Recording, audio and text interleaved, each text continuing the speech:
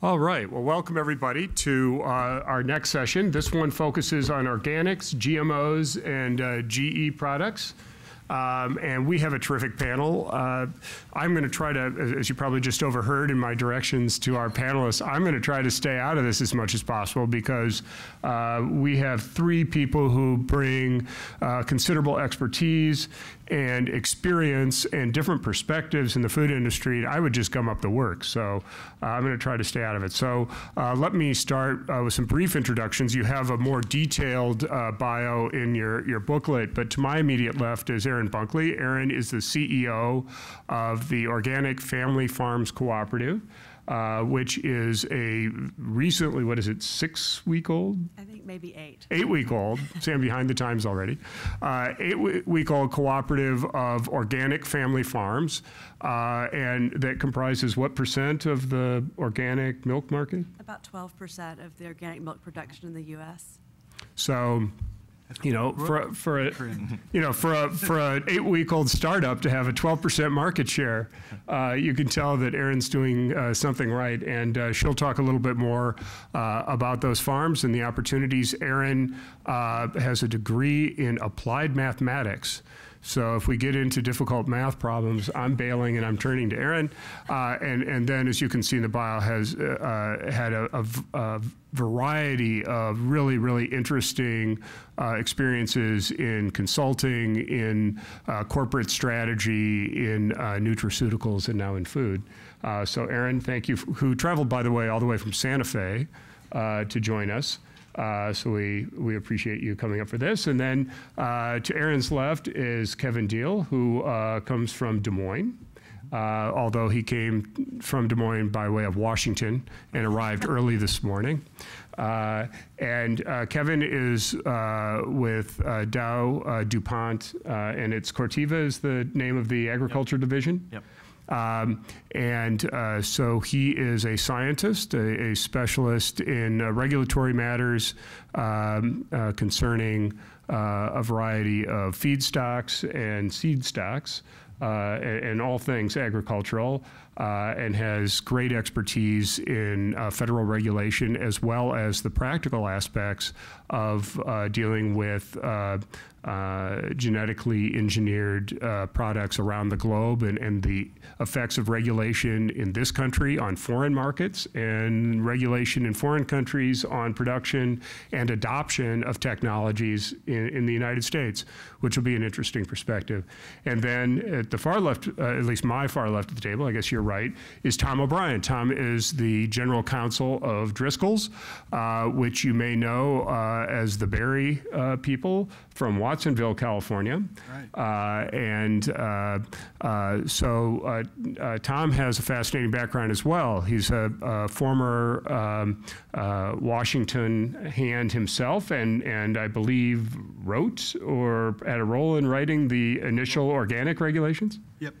So, so he obviously knows the ins and outs of. Well, we've seen it as a badge of honor, but yes. Well, I think so. I mean, I think perspective is always good. So, and to have someone who wrote the book, as they say, is fabulous. And then Tom was in private practice and then oversees all the legal efforts at Driscoll's, which, although you see them all over the place in the produce aisle in the U.S., also is important around the world and is really at the has a terrific track record and perspective on how successfly to market organic products and the economics of that, as well as dealing with the regulations. And Tom also has some great things to offer in terms of the direction of the organic market, both here and abroad.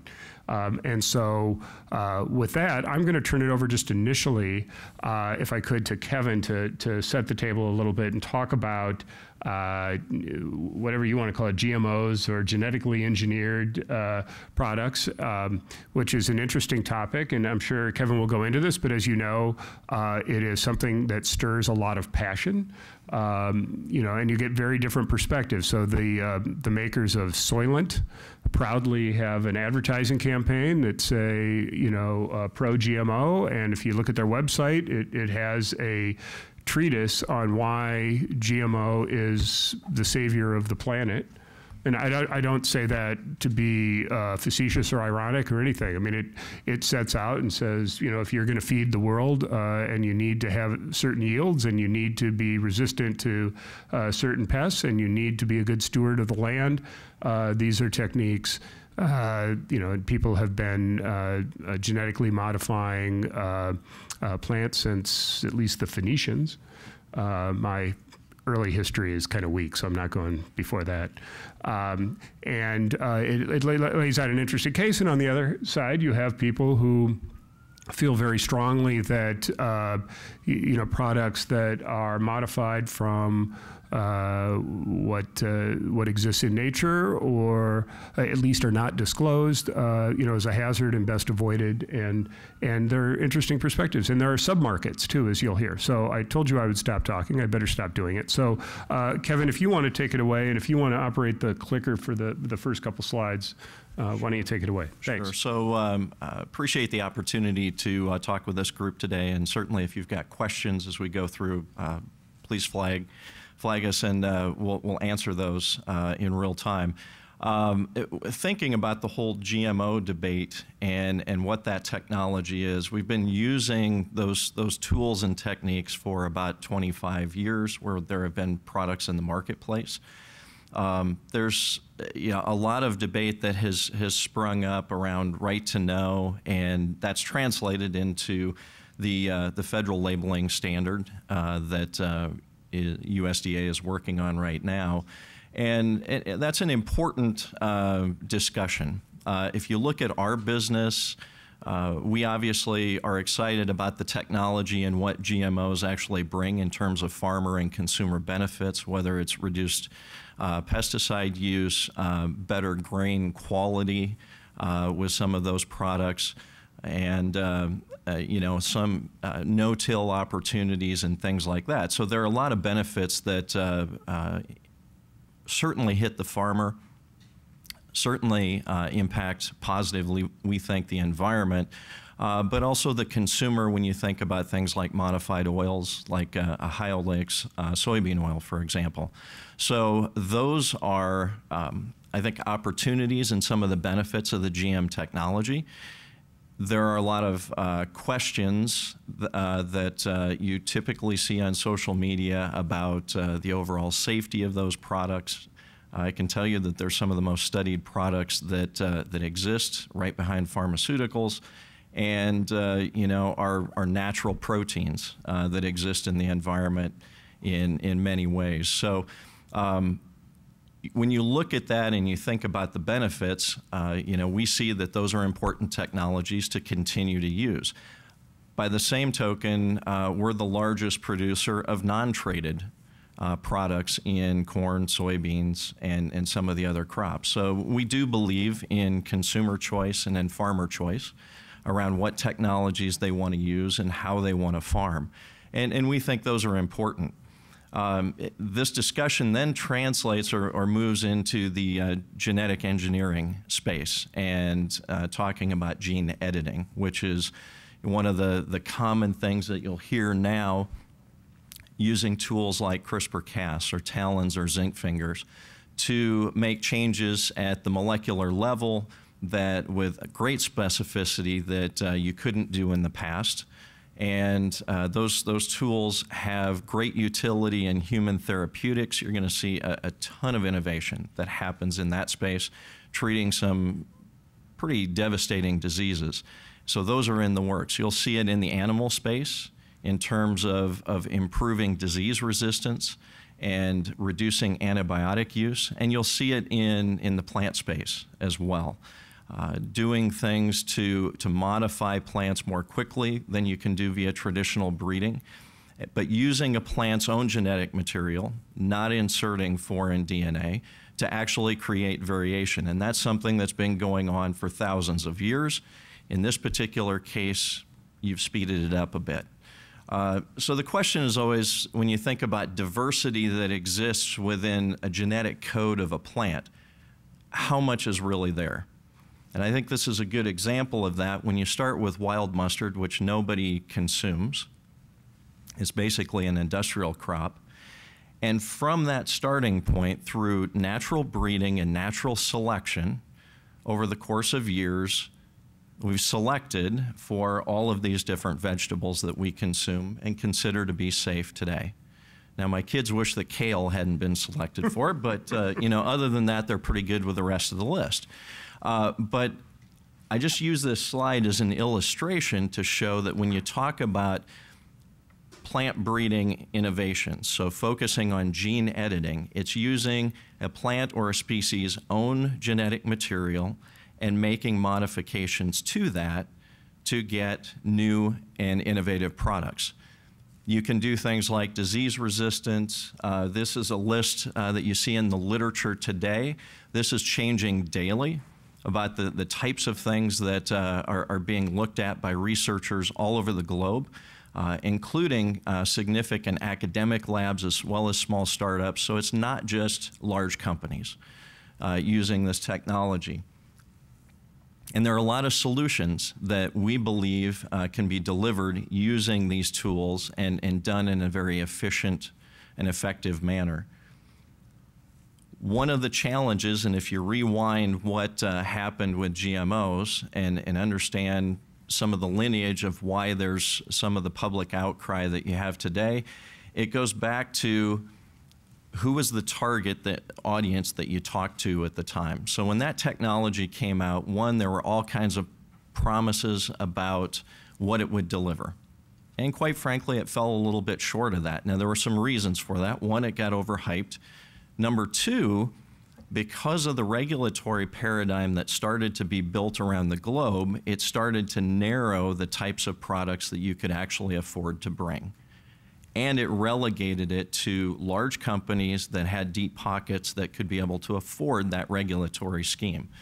Today, if you look at the global regulatory requirements to bring a new product to market, just the regulatory expense alone for a new GM product is north of $50 million. And it takes between 10 and 13 years of study, safety assessments, and that kind of thing, as well as the policy work that has to be done. That starts to limit some of the solutions and the types of products that you can bring. It's important when you talk about the technology, we're excited about that. You're excited about how some of the regulatory path is starting to frame up. But the most important thing that I think we need to think about is that social license or acceptance. We need to talk about this technology openly, transparently, and in a different way to actually show the potential benefits that exist for consumers. It's not just for farmers, and we need to have that dialogue. So, great. Thanks for that, and we'll come back to you in a little bit to talk about the regulations that are still being promulgated by USDA. But maybe, Erin, I could turn to you a little bit and get your thoughts on consumer trends in the organic space and why you were drawn to the organic space coming out of the pharma industry. So I'm going to start with more general, just nutritional category trends, because I think that drives a lot of what people are looking for in terms of organic and non-GMO and all that comes into play. If you talk to consumers about what's most relevant to them right now in terms of just their overall nutrition, people are leading more active lifestyles. They're wanting to embrace this concept of being healthy for a long time. They're moving completely away from processed foods. They want single ingredient, simple foods, local where they can. People are just much more interested in being both connected with their environment and using their food to fuel their body for health and activity in a very different way than when when I grew up eating Kraft macaroni and cheese, which is no longer exactly the kind of food we think is the best for us. And so you're seeing a real change there in what people think is good for them in terms of the amount of processing that goes into food, the types of ingredients. Obviously, sugar, we all, unfortunately, I think is bad. I still like to eat a little piece of candy every so often, but try not to. And so people have really changed their mindset about what they're looking for, and then that plays into the organic and non-GMO space. It's interesting about what people perceive to be true and what's actually true. I'm sure many of you are aware that if something is organic, to meet the organic regulations, it must be also non-GMO. A lot of consumers don't understand that, and they think that they're separate things. And so, for example, all of the milk from our dairies is both USDA organic certified and non-GMO project verified, to just drive home that point that we offer both of those offerings. One of the interesting trends we're actually seeing is a lot of people, organic gets a lot deeper into the farming practices and into the fact that you can't give, to actually create a dairy that's organic for 3 years, you have to allow the land to have no chemicals touch it before a cow even comes onto it. And then it's another year or two to get all the cows up and running. So to move to an organic space from a farming perspective is a very long-term play. But what you're committing to is that the quality of, in our case, milk that you're going to get out on the other side actually has higher and better and different nutritional value than conventional milk. And there are all sorts of tests that they've run that show that when you go to these practices where you take out the antibiotics and all of the drugs and the hormones and all of those things, and you go back to a more natural situation where cows, part of also for organic, cows must pasture graze for a certain period of time in the year when the weather is appropriate. And so when you move to that model where they're pasture grazing whenever it's appropriate and only supplementing with organic feed when you have to, the profile of the milk you get is very different. And so a lot of consumers understand that, are embracing the fact that as I think about I want simple nutrition for my body, organic and non-GMO play into that. The other thing that I personally am seeing, I'm sure you are also seeing some of it too in the industry, is a lot of people now are just looking for non-GMO versus organic and don't fully understand that difference. And that's something that I think is very important that we continue the dialogue about to help people understand non-GMO is one thing and organic is a completely different level of both regulation and attention to how you're going to create whatever your product is, whether it's berries or strawberries or corn or cows for dairy products, that's a whole practice of farming. And so it's a whole different way of approaching how you generate food. And it is absolutely not the most efficient way to generate lots of food off of a small piece of land. What it is it's a very effective way to generate food that has a much more potent nutritional value to you, and that it guarantees you're not adding additional hormones or drugs into your body by consuming food that has had exposure to those things. And so it's a very different dialogue. And in my mind, that's going to be an ongoing trend for consumers as they're wanting to go with their health, is to really figure out how do I continue to make organic an important part of my life, because I know I look at my 12-year-old son and he's never had anything other than organic milk. And because I don't want any hormones or anything else going into his soon already charging up hormone-fed body. And so, people are looking at that and just making different choices than they did than when we were growing up. We didn't have as much education about what the farming practices we were doing to the food that we were actually consuming into our bodies. Well, Tom, to pick up on that, because I know that Driscoll's both has a huge focus on organics as well as conventional, but is also interested in improving its plant stock for better flavor, better transport, what have you. So why don't you share with us a little bit your perspectives on the organic market and what it takes to succeed there, and also where in the spectrum of consumer choice you see a role for GM. Okay, yeah, organics is very important, excuse me, to Driscoll's, to our growers who are independent. We breed the plants. We market the fruit, growers grow it and get most of the revenues back. And that's just a business model that grew out of how we were formed as a company. Because we grow primarily along the California coast, at least for the U.S. consumer, other than in the winter when we're in Mexico, that coastal land is really valuable property. So it's also increasingly encroached by humans, such as, this is where I live, in fact. And so those two things come together. It makes it really important to get that premium price that organics offer, and it's probably the only certification program I know that really pulls in a premium. There are a lot of certifications, and maybe there are some others, maybe fair trade or something, but as far as I know, organic delivers that premium. And also, in California and other places, there are a lot of rules around spraying of pesticides near schools and other places where people live that make it harder to do conventional agriculture in these areas where humans are encroaching into the land. So there are a lot of reasons to move us increasingly to organics, but particularly because of the premium and the consumer demand. It's interesting when you think about the premium. To my mind, organics is both incredibly fragile and incredibly stable, because one, there is that premium, and now the rules have been in place for 20 years, and that premium's persistent. And I think why people buy organics can vary. I think some do it for health reasons, some do it for environmental reasons, some do it for taste reasons. They want a tomato they feel like that will taste like a tomato, but they still do it. And it's an overstatement, although I appreciate the compliment, to say I sort of wrote the rules for organics. But I was kind of the Sherpa of the rules when I was at USDA. And there were a couple lessons I drew from that I think still play out in this sort of both being fragile and also stable world. It was the 1990 Farm Bill that passed rules commanding USDA to issue organic rules. But Congress didn't appropriate money to actually, put the boots on the ground to draft those rules until like 93, which is about the time I came to USDA.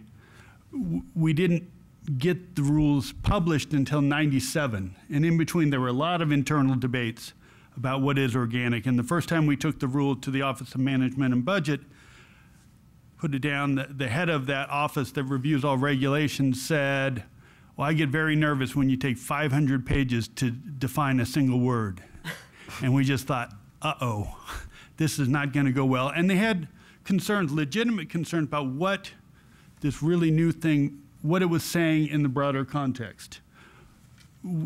Our draft said no GMOs in organics. We weren't trying to take a U.S. government position in terms of the safety of GMOs, and there were a lot of conversations going on at that time with Europe about that topic. We were simply trying to find what was organics. Same with irradiation and sewage sludge. And so the rule stopped for a number of years as we were sort of at loggerheads. The agriculture people saying we wanted to find what's organics, others in the government with other portfolios worrying about how that would impact these larger issues. So finally we did what we sometimes said is we wanted to get the rule out in the worst way possible, and we did. We took no position on these really hot button issues. We said, hey, give us your opinion on should GMOs be considered part of organics. And we received 400,000 negative comments. And regardless of what role I had going forward, I know, and regardless of all the bosses I had above me, I was the one sent out on the road to get comments from the public and to explain how we'll get it right eventually. And USDA got it right eventually. And I don't mean to tell war stories, but I think there's a lesson we see today, and both kind of the left and the right attack organics. And I don't mean left and right in kind of the political sense, but maybe traditional and organic true believers or something. Both kind of attack this thing in the middle. And it survived it, but I think it's always subject to attack. There's always a sense of well, this is a good thing. This should belong into organics. I think that the conversations about gene editing will be one of those. And, you know, I don't know whether that's yes or no. I mean, we do traditional breeding that sometimes doesn't look all that different from it. But I think consumers have to get there, and the organic industry has to get there before that happens. And so I'm very cautious about changes to the rules or changes even to the process. You know, in that period where USDA couldn't do anything on organics, the advisory board began. They did appoint an advisory board. And that's really become the focus of a lot of debate within the organic industry. And people that try to short circuit that debate, I think, often pay a big price. And it certainly happened in the organic dairy industry to some of the companies over the years. At the same time, the attacks come from the other side. I think the easiest story to write about organics is, Big Ag is watering down what's pure and holy about organic agriculture. You see it time and again. And it's an easy story to write. There's always a mistrust of USDA. Believe me, as somebody responsible for some of that mistrust, I mean, I get it. But I think it's often sort of too easy. And if you look in deeper, it doesn't often sort of suggest what's really going on. So I think organics, its history was sort of an alternative to conventional agriculture. I think that idea of, well, which are you? Are you conventional or are you organic? That binary way of looking at things is outdated to those who are sort of responding to consumer trends.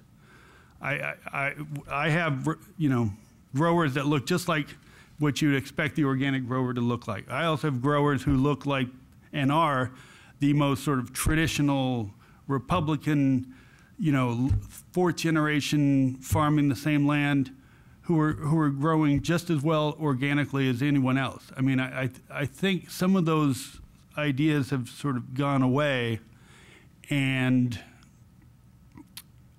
you know, at the end of the day, organics responds to the marketplace, and that market incentive has survived various attacks from the left and right and remain important to us and kind of to our viability.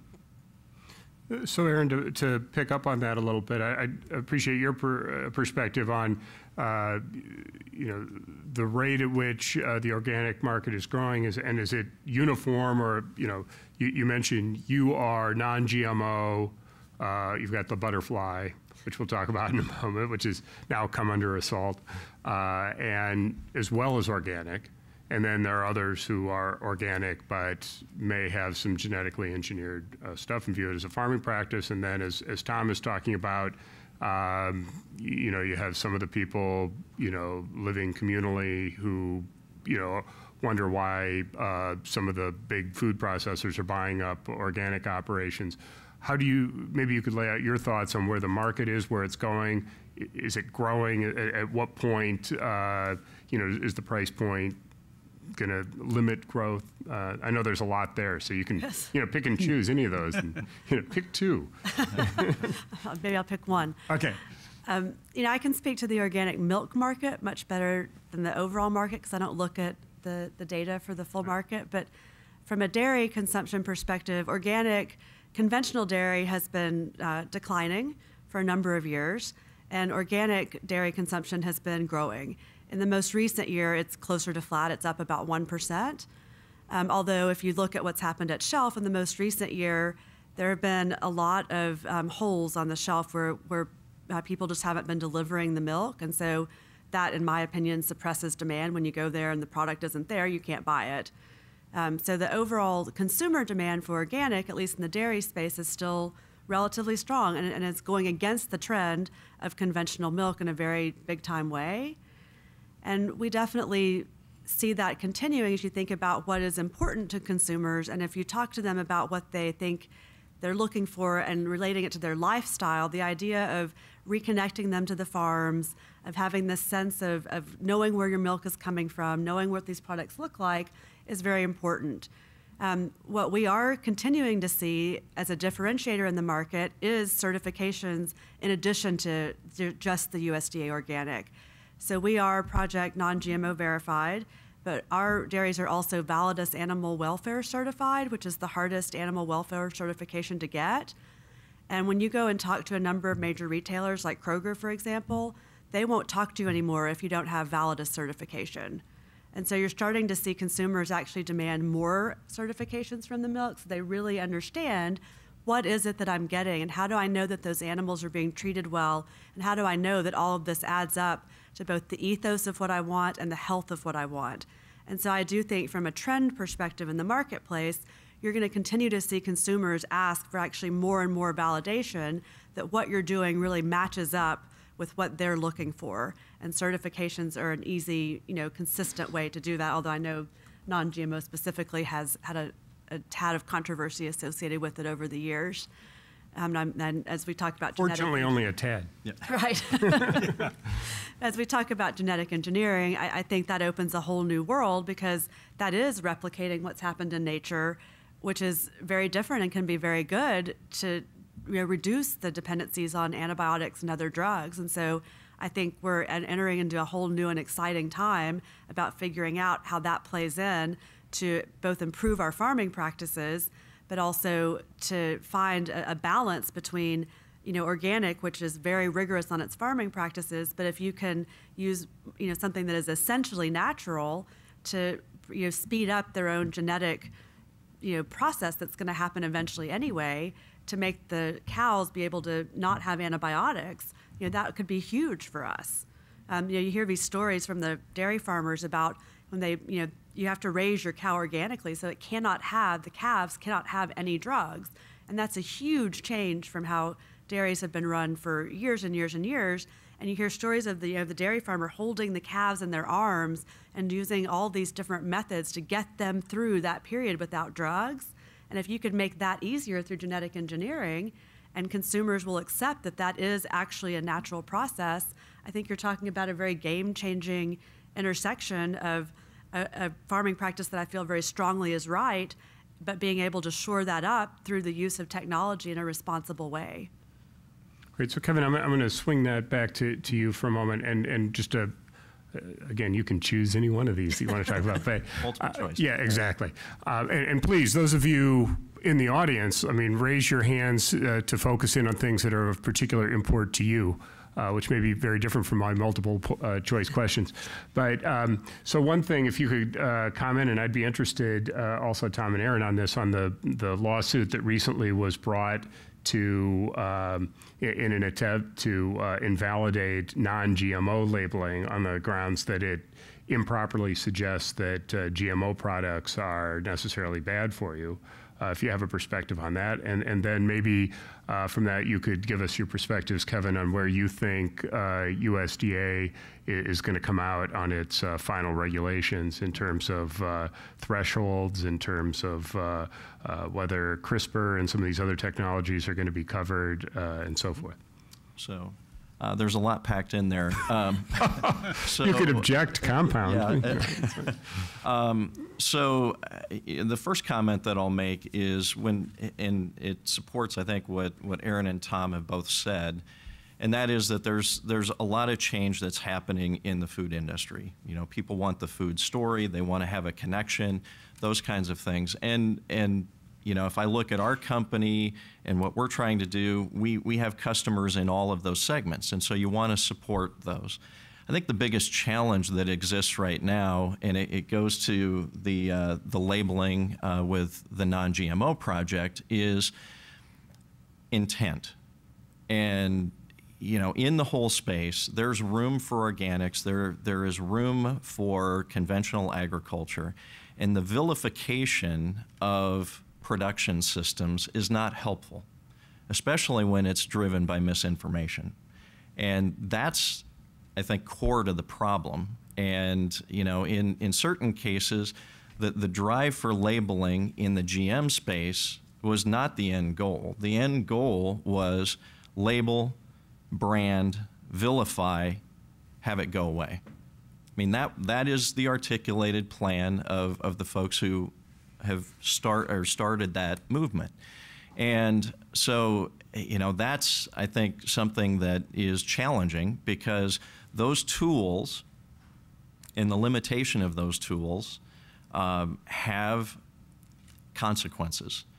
If you look at today from a safety perspective, I mean, we have, there are always comments brought up about the safety of the GM technology. We have 20 plus years of safety assessment with real world 100 billion animals in the US alone that have been fed predominantly diets that contain GM technology. And every metric that you can look at shows that you have healthier livestock, you have greater rate of gain, you have higher quality grain, you've got fewer stillbirths due to mycotoxins and other things. And so there are benefits. Now, at the same time, somebody can choose, and they should be allowed to choose, and farmers should be allowed to make a premium on organic produce and organic crops. That's fine. Let's just not vilify each other's technologies and put things out there in a very factual way. So does this unvilify it? I think it. So it's interesting. Looks so friendly. Yeah, these are friendly labels that have been proposed, and they've actually gone back, and I don't know what the new ones will look like, but these ones are smiling and winking. Yes, yeah. So, and I will say from a legacy DuPont pioneer perspective and a DuPont perspective, we were supportive of the labeling efforts. As much as it's a challenge for me personally from a science perspective, because the science doesn't warrant it, but from a transparency and a consumer acceptance perspective, we shouldn't hide from it. Also, the patchwork of state-by-state regulations that were starting to pop up were just not tenable for commerce. And so having a federal standard, because in the absence of a federal standard, what you have is the non-GMO project de facto setting standards. That group has set standards for what is acceptable and what's not. And there is an agenda that exists there. And you can just go to their website to understand what that is. So by having a federal standard, it levels the playing field. It says we're going to go at this from a science-based perspective, and hence they've defined what is in and what's out. They've gone through the comment period, which opened up in May. I think USDA, they're catching flack right now, and they're being sued for not hitting the legislative deadline, which was in July. There were some reasons for that. Number one was actually getting appointees into USDA to actually run that process. But they've taken, I think, a very methodical process doing both outreach, as was mandated in the legislation, as well as the comment period. They had thousands of comments. They kind of got bucketed into three categories. So one was actually related to these images, said, okay, so what do the logo and the words actually need to mean? I mean, there were certain folks that looked at these and said they're too happy. There are other folks that, said, what they should look like, what words should actually be on a package. And so there's a lot of discussion in the commentary about that. The second thing was about highly processed or refined products. So things like oil and sugar, which are highly processed, there's no genetic material left in those. And so when you look by definition, what they have in the bioengineered law, technically speaking, those should be excluded. Now that is up to, and there's some discretion given to the Secretary of Agriculture on how they're going to look at those things. And I'm not sure how that's going to come out. They've taken a lot of input on that. So that was the second bucket. The third bucket was on thresholds and inclusion rates. And at what point and what level, what percent of volume, what percent of an ingredient would ultimately qualify to say, okay, that's free from. Because in the world that we live in, testing systems and that kind of stuff, I mean, you can be down in the parts per trillion, parts per quadrillion. With the genetic fingerprinting that we have now, you can find that proverbial needle in a haystack. And so when you're dealing with biological systems, an absolute zero in biology doesn't exist. And so those are things that all need to be codified. What we think is going to happen, I think OMB actually has the rule right now. Secretary Ibaugh actually made a comment publicly a couple of weeks ago that we may be seeing those regulations come out and the standards that they've set sometime in December. Now, we'll see if that happens, but they're trying to move through this process as quickly as possible. All right. So, Tom, back to you. If you could talk about maybe the growth of the organic market and the opportunities in the organic space, and Erin, jump in on this as well, both in the U.S. and worldwide. That'd be interesting to hear where you think this is going. Yeah, and I don't have any of the marketing numbers. Erin may have more, but it's been steady and consistent growth for a long time. For us, the biggest reason why we don't sell more organics is getting organic land into production. You know, the 3-year wait where you can have no synthetics on the land mean that farmers have to transition. And we try to do things so that they're kind of doing those things that require the premium, but not yet getting the premium. So if we can ship those to export markets that will get them a higher price, we can induce more people to getting into organics. But that's our biggest constraint. It's not so much that we could sell a lot more organic berries if we had them. We operate differently in that our model is, independent growers growing for that market. And we've done that same thing in Europe and Australia and a few other places. And so we're not shipping a lot of organic berries to other markets necessarily. We'll do that on occasion, but you got to put berries on a plane if they're going to go a long distance, and that gets hard to do. So we'll grow in Europe and in Australia. We've not done as much organics there as we have just because we wanted to get started and do it. And so it remains sort of a work in progress in those other markets, but it's in our plans to do more and more, and consumers want it. You didn't mention China. I mean, I don't want to have you disclose your business secrets here, but is there an organics market in China? Is it something where there are particular barriers to entry, or are there different regulations there that would make it complicated? While we are in China, we're not growing organically there just yet. So it's not something I know of how you would get a certification. I know of programs where they're certified for the U.S. market. China has its own certification. Yeah, I mean, I'm sorry. Please do. China has its own certification process that is very similar to the USDA organic process. And they actually will send, you fill out all the paperwork just like you would. They send an inspector to the United States. If you're going to ship product from the United States over, they'll send a Chinese inspector to inspect your land, your facility, make sure that it's meeting all the same standards.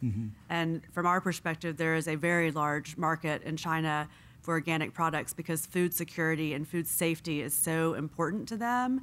And between that and the rising of this middle class there, who is incredibly status conscious, the idea of being able to give your child organic food to them is a huge status symbol.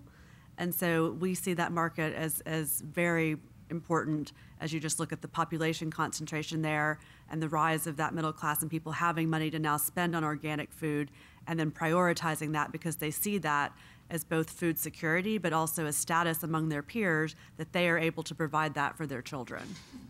So in keeping or tying it together with what Tom had said earlier, I mean, there's one issue which is consumer demand for organic, and then if I understand Tom correctly, there's also a production constraint.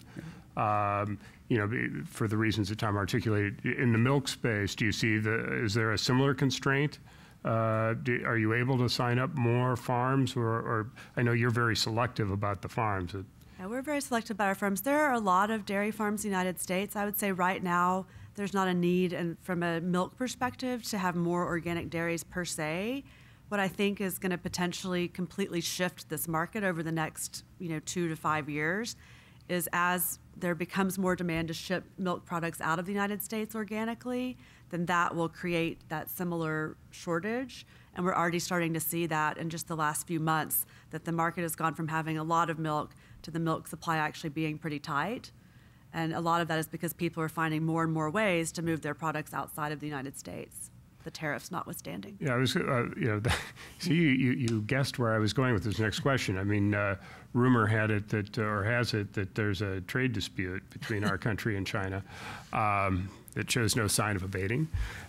So what does that mean?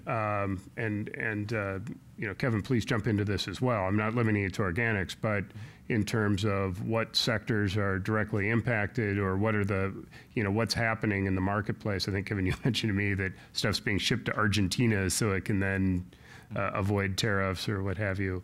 How is this changing, whether it's the organic market or markets in general? Yeah, go ahead. Okay. So, yeah, there are some fairly unnatural movements that are happening right now in the marketplace because of the tariffs. And when you look at in the Midwest, to put it in perspective, 1 in 3 acres of soybeans that you see as you drive through the countryside actually end up in China. So it's huge. When you hear farmers talking about impact on prices, it's real. And China is a huge consumer of soy meal and soybeans in general, and they are continuing to grow that. They can't produce them economically and in enough quantity in country to be self-sufficient, especially in soybeans. In corn, they are pretty much self-sufficient. So what you're seeing now is movement of grain. Argentina's crop was not quite as strong as what it had been Brazil's either. So you can, traders right now can buy soybeans in the U.S. They can afford to ship them down and then ship them over and still make money. So you have some of those things going on. The other thing that is happening, and it is impacting the ability of American farmers to actually adopt new technology because of the regulatory system that exists in China. So as an example, our company has 5 different products, GM products, that are in the approval process right now, essentially kind of the final stages. Those products approval process in China? In China, okay. Because you have to get approval in every country around the globe that your grain will go to, and go through that process and get registrations. In China, we made those submissions in 2012 and 2013, respectively, for those 5 products. Some of those products have been through 5 rounds of questions from a technical standpoint. What you're seeing, so they have a technical system, which, if followed, is robust, but the overlay of the political ramifications distort the science. So when you think about science and policy, they don't always go like this. And right now, that's unique to China.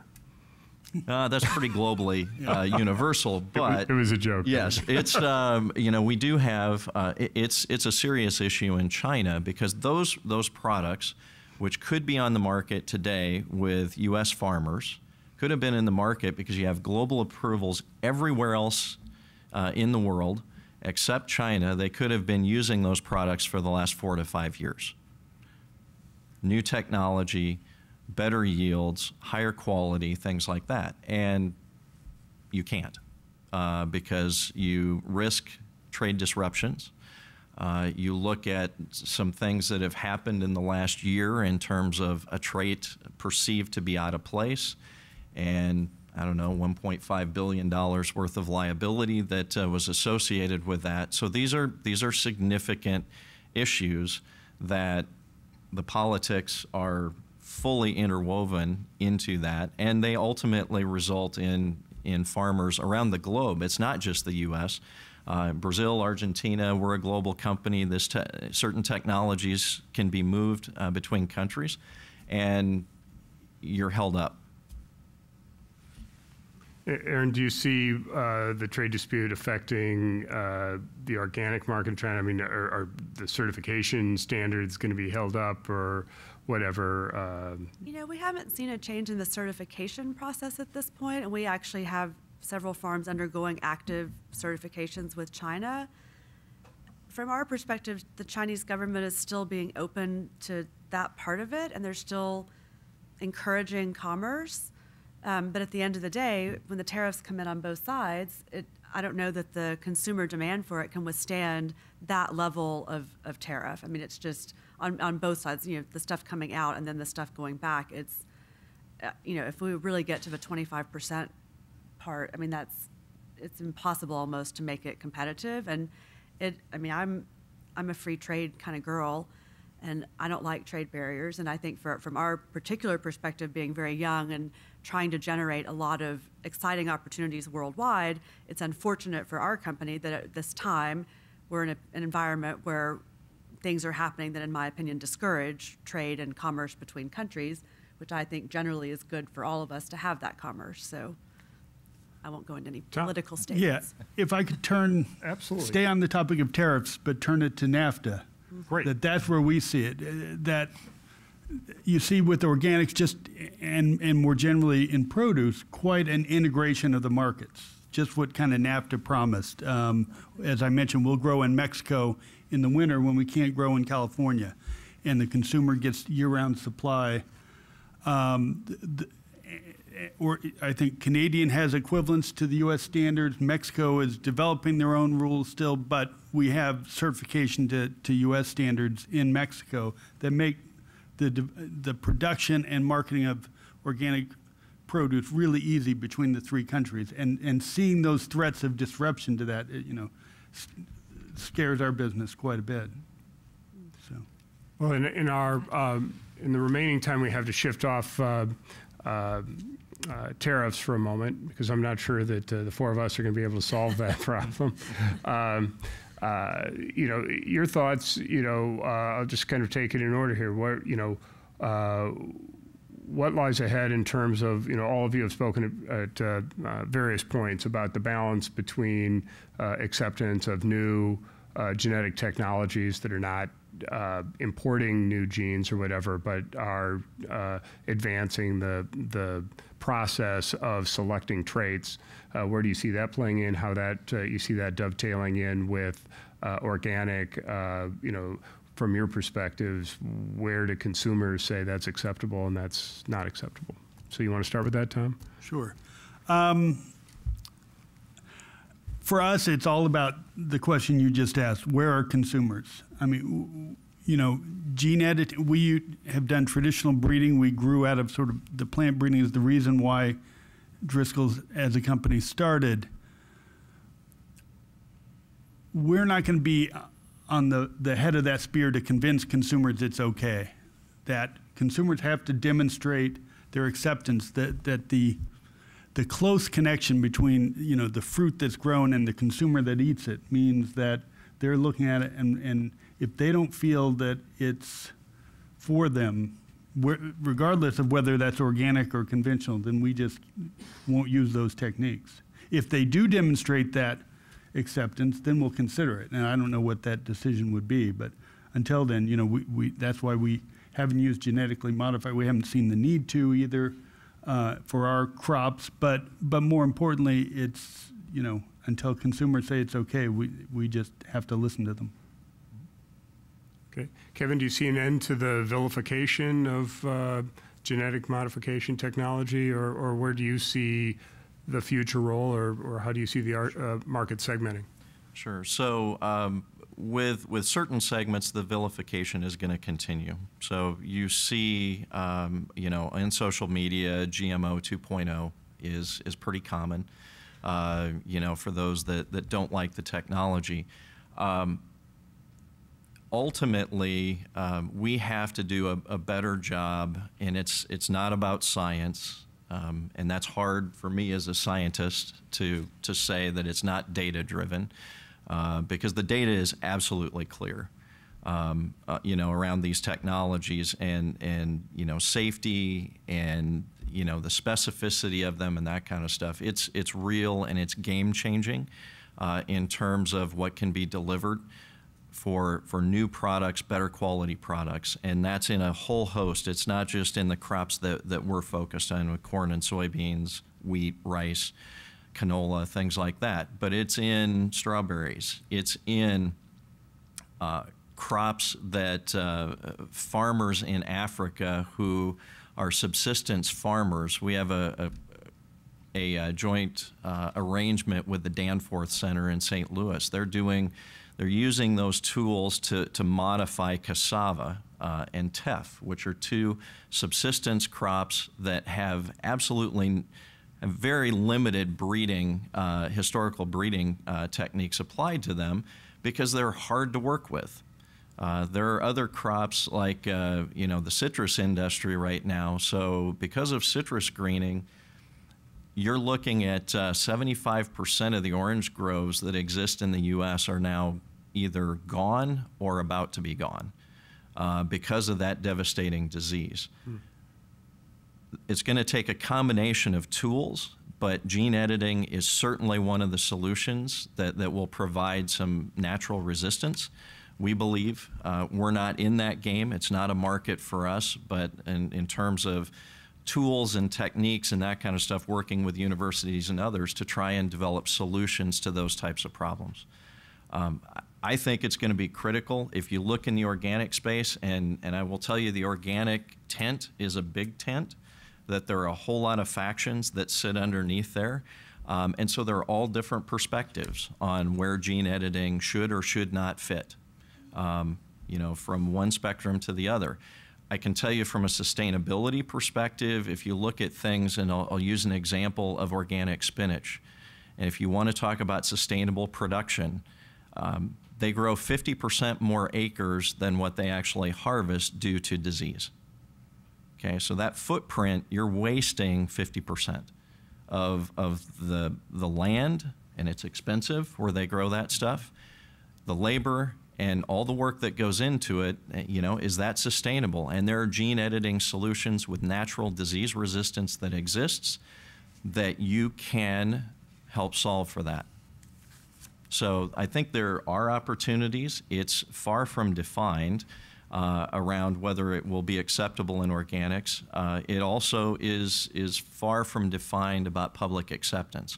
But what you do see is an openness.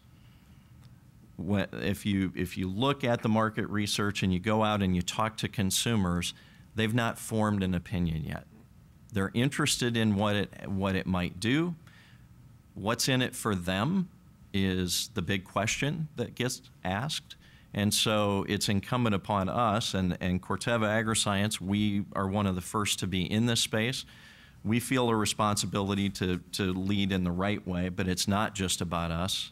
This technology is different than what the biotech was because it is not just with the big companies.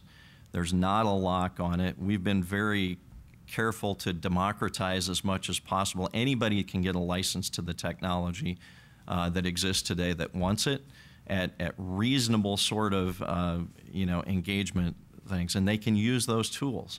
And when you look at the some of the inventors, whether it's Berkeley or whether it's the Broad Institute, we're working together with them because the desire is to get this out there to solve problems.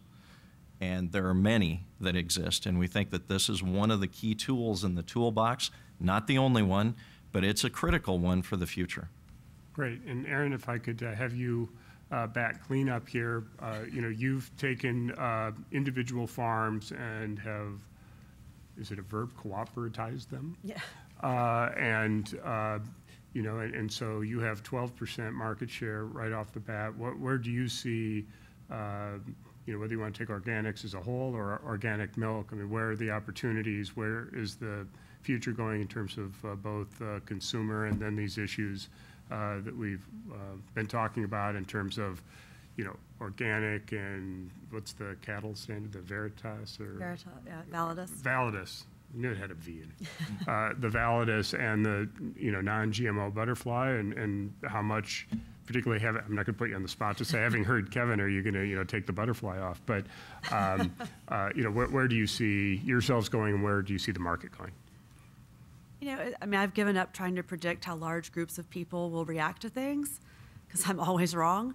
From a logical perspective, I'm in complete agreement that if we can find a way to leverage science that works in, works in parallel with the practices of organic, that should be very interesting. And I think from a business and just practical perspective, it's really exciting.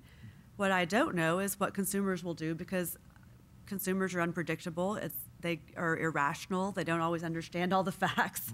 They form large opinions in groups of people through ways that no one really fully understands how that happens. So I don't know what they will accept in terms of the genetic engineering, but I'm hopeful that they are still open, that there's a chance for a dialogue, and that there's a way to figure out how to leverage the best of technology and the best of farming to create great nutrition for generations to come.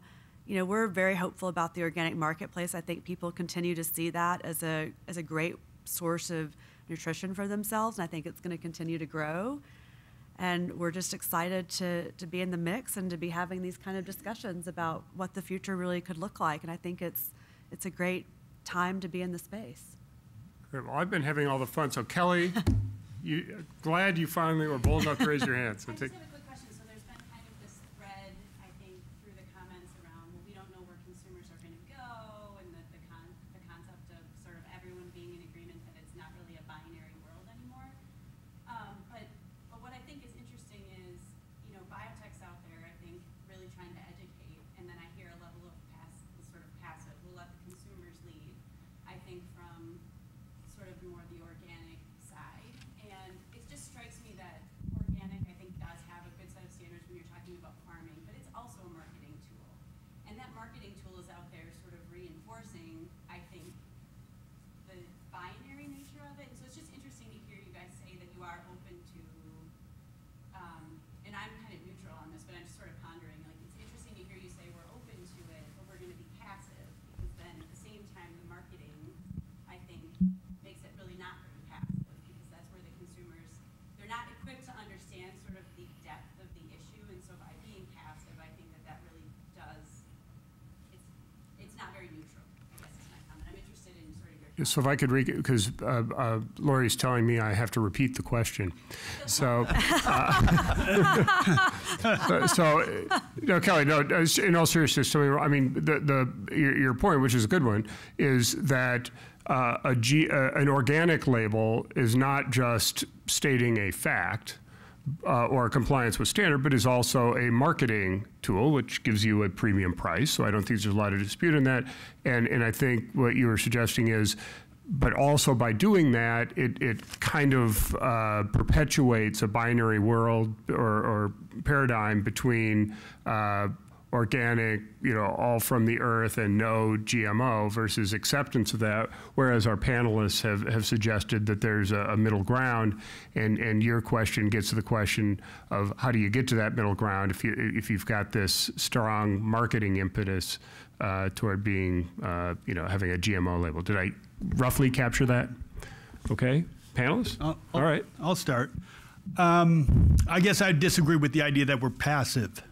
I think we tell our consumers what we do, how we grow the product, what it means to be organic, how we breed our plants. We want to show them who we are. So that's not passive. We won't do genetic engineering until we know that they'll accept it, because what our consumers want is very important to us.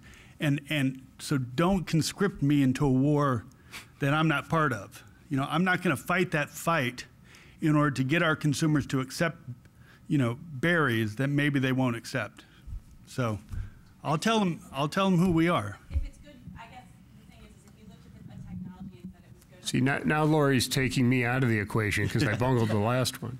My response to that is if you look at a technology and you conclude, let's say, one specific technology, that it's good for the world or it's good for the environment, and as an organic company you believe that it could be consistent with your standards, but leaving it up to the consumer, you're never going to get there. That's kind of my question.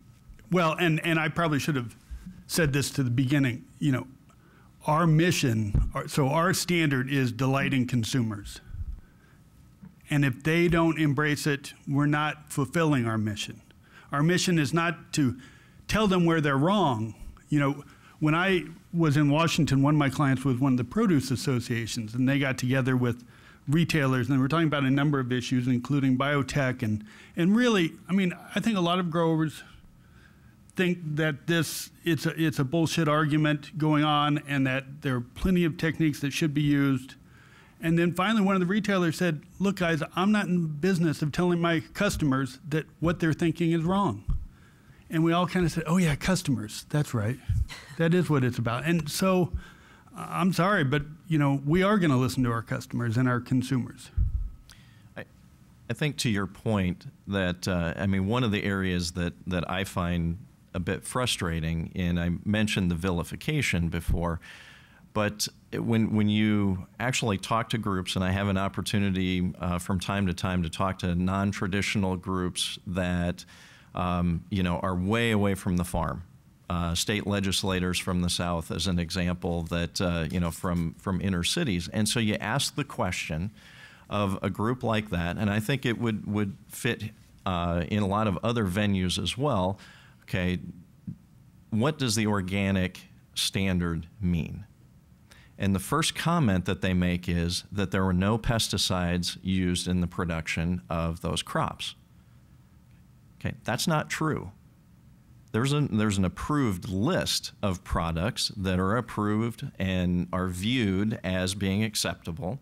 And yep. So you know, and there's also a connection then, and an incorrect one around some of those products being safer and or more sustainable.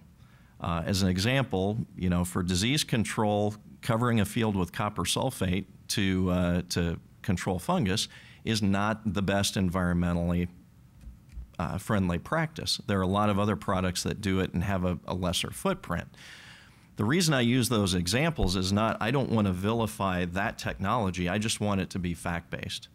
And when you get into the marketing, to your point about the polarization of it, I think that's where some of that happens. You know, it's fine to use those. It should be, I mean, and there are some benefits that are attached to some of those practices that are scientifically not real, but they get the benefit. And there are also perceptions around sustainability and other things that may or may not, depending on what crop you're talking about, be accurate. So those are the things that I think then create that polar sort of pull. Final thought, Erin?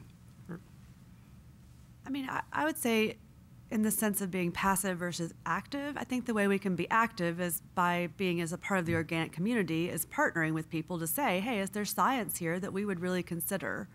And then if we believe in that science, then how can we help talk to consumers about what that looks like?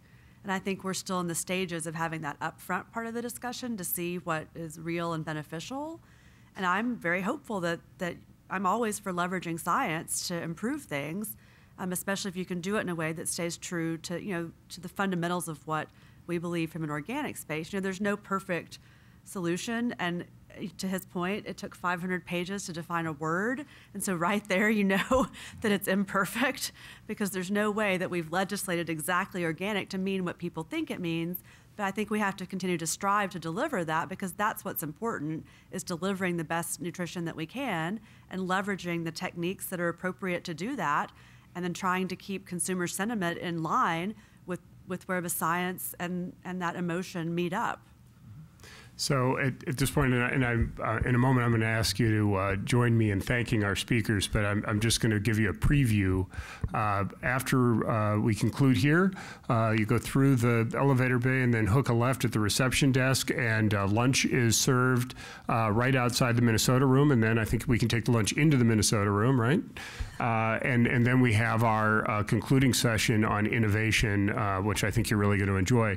And I'm going to go out on a limb here and guess that our panelists would entertain your questions during lunch or out in the hall, et cetera, if you didn't have a chance or were too shy to ask it today. But please give me, or please join me in thanking our terrific panel for their wonderful words.